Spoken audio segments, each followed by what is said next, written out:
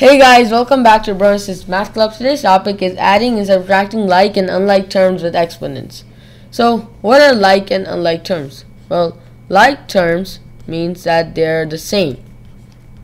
There's two factors of making sure that the terms are like. The first one is that it has to have the same variable. The second one is that the power of the variable has to be the same.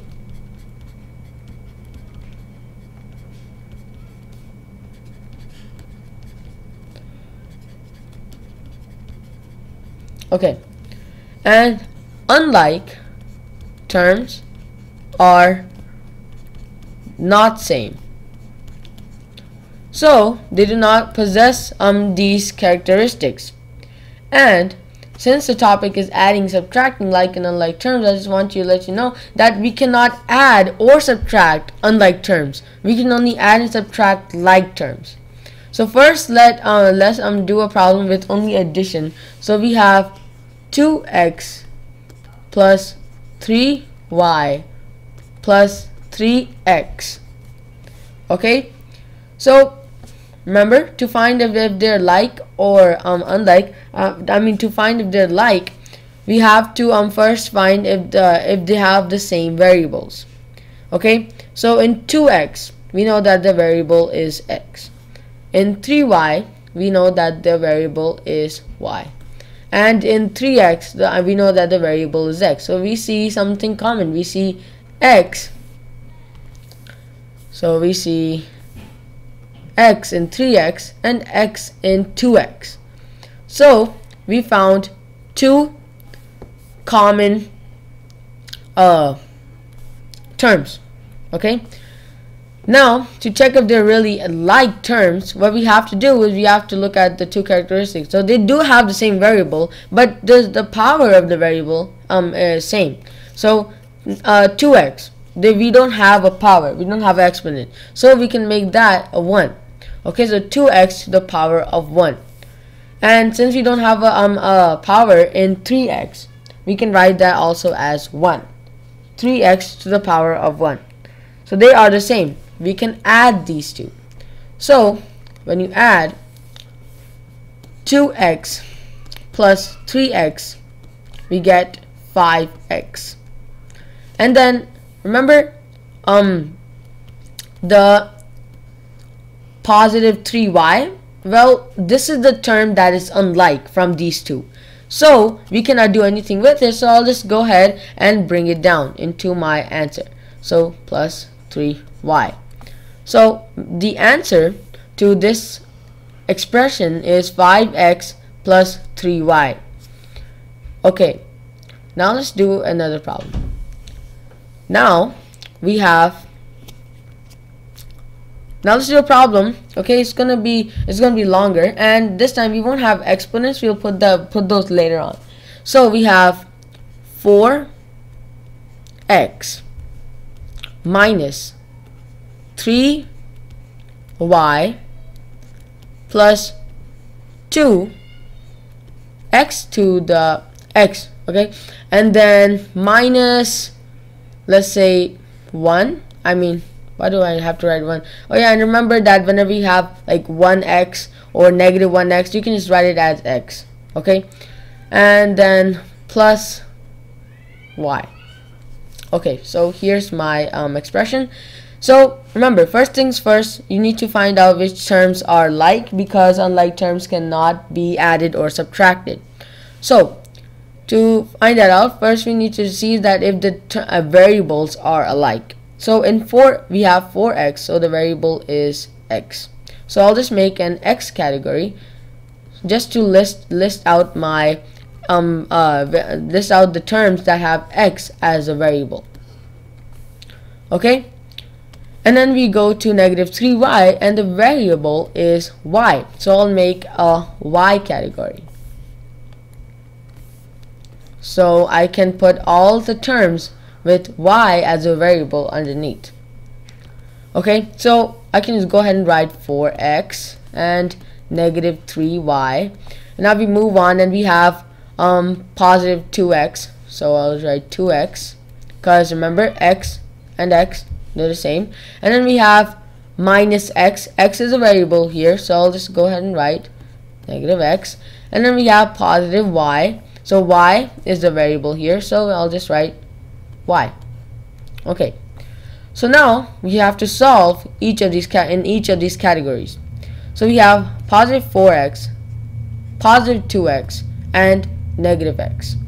So we know that since the variables in all of these are the same, I can just bring it down. So I'll just put x.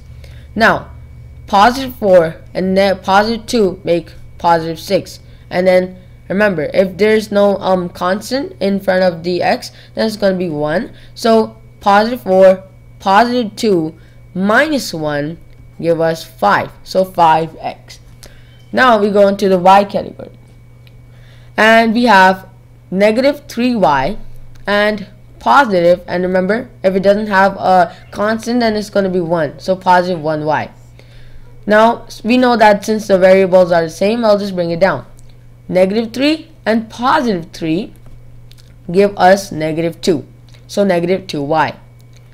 Now that we've solved it, now all we have to do is go put it together. So we have 5x from here, and then minus 2y from here.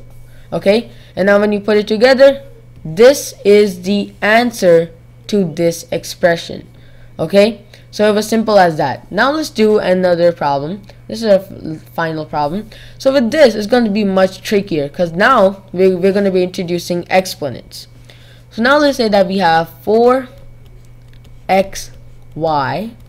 Okay, so we have double variables now, and I'll tell you how to do these. So 4xy, and then I have minus 2y to the power of 2 plus y to the power of 2 minus 5x and then plus x. Now how do you solve this expression? It may look confusing, but don't let it confuse you because this is really simple. First things first, you need to find the like terms because that's what we're solving for. Remember that we cannot add or subtract unlike terms. So first of all, we go through and we find 4xy. So I'm going to go ahead and create a xy category. Okay, so over here I'll put all the terms that have xy as their variable, and then we keep on moving and we find negative 2y to the power of 2. So y to the power of 2, I'll just make that category. Okay, so here I'll put all the terms with y to the power of 2, y as their variable and 2 as their exponent. Okay, so now we have an exponent. So I can just go ahead and write 4xy underneath this category and negative 2y to the power of 2 under this category. We move on and find plus y to the power of 2. This will fall under this category, and then we have negative 5x. Okay, so now there's another category. Now let's make that one. So basically I have x, and then so here I'll write all the terms that have x as their variable, just x, no exponent. Okay, so I'll tell you there's an exponent here, but I'll tell you later. So negative 5x, and then we have plus x. I'll just go ahead and write that down as well. Now let's solve from each category. 4xy is not going to be added or subtracted to anything, so I'll just go ahead and write that down as it is. So 4xy. Now as we can see here, y to the power of 2 category, we see that it's negative 2y to the power of 2, and then we see that is y to the power of 2. Now since the y there's no constant before that, we can write 1, and this is gonna be positive 1y to the power of 2. So when we solve this, we know that y to the power of 2, y to the power of 2, they're the same. I can just bring that down. Plus minus 2 and plus 2 give us negative 1y to the power of 2. Okay, so I can go ahead and add this into our answer. So minus 1y to the power of 2. Now we come in here to the x category and we find that we have negative 5x minus and then we have x. So x does not have a constant before, so I can write x. I mean I can write 1, and 1 will have the power, the integer of positive. Okay, so then we can bring down the x because x and x are the same, and so minus 5 and plus 5 will give us minus 4x.